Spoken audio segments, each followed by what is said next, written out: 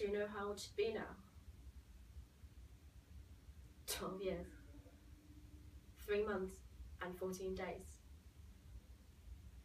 I celebrate her birthday. I pour myself a drink.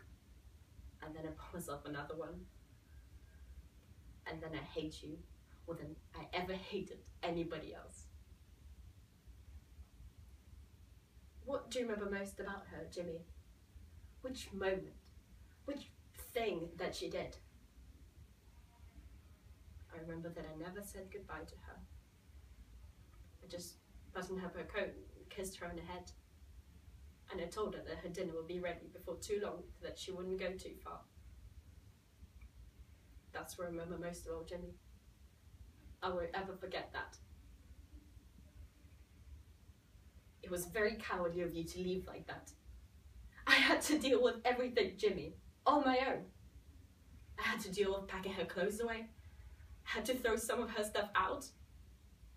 But I wanted to keep it all. But some of it was just ridiculous.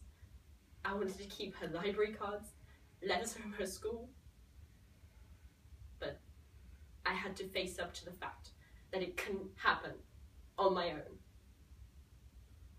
And I had to deal with the letters from her school friends, and the visits and cards and gifts, and I had to break down, or kiss their faces, nor scream at them. Why couldn't it have been you?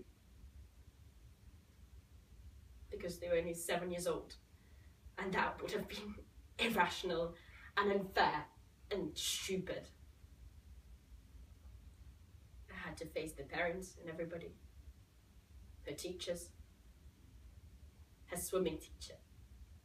I had to go and tell her swimming teacher so that she wouldn't be coming to lessons anymore, Jimmy, because she was dead. She was dead, Jimmy.